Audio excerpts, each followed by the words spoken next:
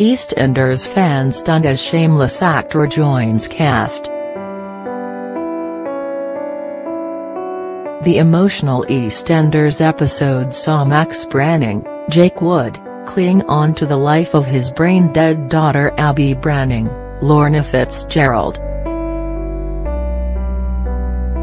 Max's desperate attempts to save his youngest daughter failed, and on EastEnders tonight her life support machine was to be switched off. Distraught that he may lose his second child to another catastrophic Queen Vic fall, his son Bradley Branning, Charlie Clements, fell off the roof in 2010. Max barricaded himself in the hospital room. What's Norma from Shameless doing on EastEnders? Twitter user I'm not going to bury another child.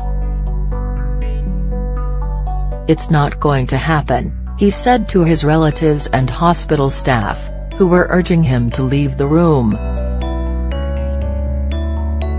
Max eventually opened the door after being talked down by nurse Lennon Distin Johnson, who shared the story of her own son's death.